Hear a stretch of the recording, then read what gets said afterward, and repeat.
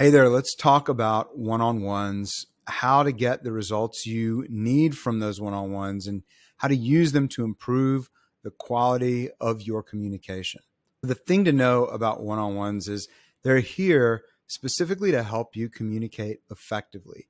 They give both parties a way to take ownership of the relationship, and they create a space where you can have meaningful conversations. Ultimately, that practice ought to make both of you a better leader, regardless of what the relationship is in the company. What types of things belong on a one-on-one meeting versus other areas of result maps? You can bring things in from anywhere in result maps to your one-on-one meeting.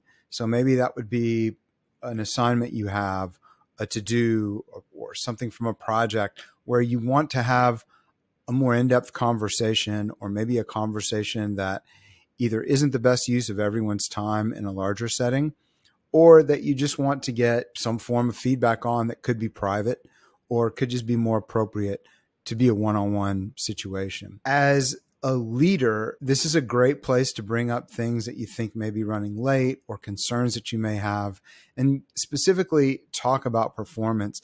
And these types of conversations are much better to have one-on-one.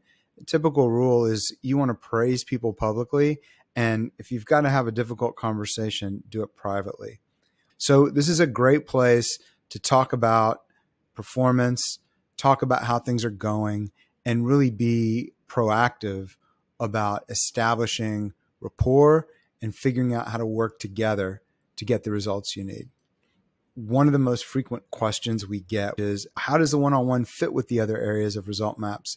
As I've alluded to, you can pull things into a one-on-one from anywhere in result maps. But there's a question that we get often, which is, should I put something in my 90-second update, or should that go in a one-on-one? The 90-second update is really there for you to pause and reflect, firstly, and then secondly, to communicate out to the team what you're doing to contribute. And those two things are really the primary goal of the 90-second update. At the same time, if you've got something in any context in result maps and you mark it complete, result maps will suggest it for your 90-second update. So something could be in a project in a one on your team weekly and also be shown in your 90-second update. It doesn't have to be an either or, and it's not something you really have to overthink. Anytime you're on your one-on-one meeting and there's a topic that maybe is in another area in result maps that you want to add, it's as easy as drag and drop. And vice versa, if something comes up in that one-on-one meeting and you think, hey, this needs to be on our weekly priority list, or it needs to be in project X, then you can easily use the sidebar that appears when you click on the navigator icon to drag and drop.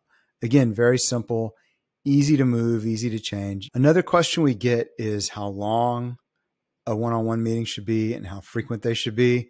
I'm a big fan of a 30-minute max meeting, and if you can get it shorter often, it's a great thing to do. There's no points for having a longer meeting. I've worked with executives and myself. I've had meetings that are very short and incredibly effective. Other times we need to dive a little bit deeper. So 30 minutes is a good ground rule when you're blocking off time in your calendar to make sure that you're having this meeting. I personally like having a one-on-one meeting every week. Some people favor a bi-weekly cadence. Some people, maybe it's a quarterly conversation.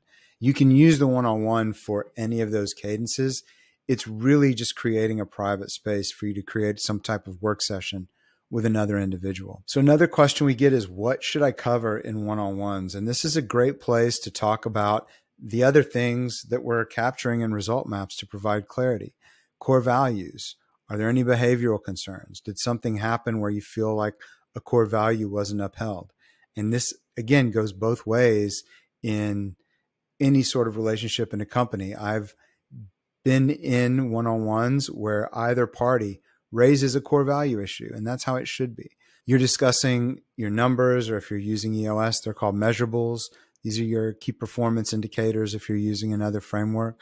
But you're able to discuss those things and dive a little deeper in them than you might want to do in a meeting where everyone's there. Typically, in a larger meeting setting, it's best not to occupy all the time unless it's a really critical thing for everybody to be in on that discussion. And the same applies to any of your targets, whether you're using rocks or objectives and key results. It's also a good place to bring up anything that's arising around actions or priorities that are coming up in other contexts, any issues you want to solve. So you'll see in the one-on-one screen, basically there's an agenda. You can just walk through each section. Again, spending the most time, just like you would in your team meeting, spend the bulk of the time solving issues together and making sure you're clearing those issues and getting clear on what your next steps are. A few closing thoughts. As a manager, having one-on-ones is useful for you to provide feedback and make sure that you're giving adequate feedback. I don't believe that they should be used as a micromanagement tool. It's more about, hey, things are looking good. And maybe one day you say, I'm good. I feel like you're making great progress. We don't even need to talk this week. They're there so that you can give whatever feedback you need to, and to make sure that we can hold ourselves accountable as leaders to give that feedback. It also helps you stay closer to the data. Having the conversation, understanding what someone's facing ensures that you're informed as a leader if you're meeting with a direct report or someone who's maybe sitting a little lower on the org chart. So it's a really good practice to make sure you're plugged in there. As a contributor, this is your chance to ask for clarification, make sure you're communicating back up the chain. Here's what's happening on the ground. Here's the support I need from you, and things of that nature. And like most meetings, and especially when you're using result maps, you can make them asynchronous just by using the page to collect the ideas and information, and use that as a talking point through a chat or maybe in some impromptu meetings.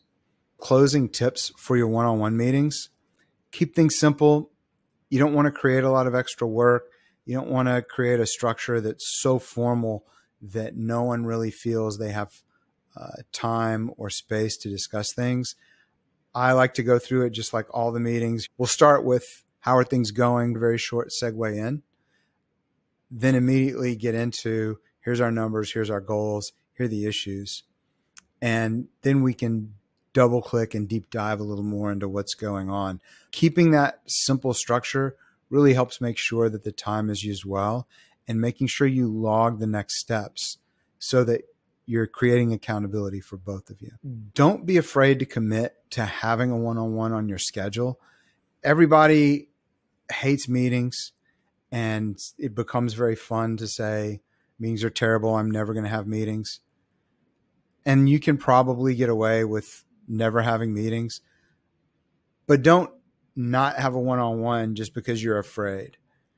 Creating space to build relationship and make sure that things are moving in the right direction is nothing you ever have to apologize for. Now, if you're creating 1,000 meetings all over the organization and all anyone's doing is having meetings, that can get a little difficult. But if you're on a highly focused team and you're driving towards results and you're making sure that you're communicating to who you need to communicate to, even if that's just taking in information yourself, these meetings can be super valuable.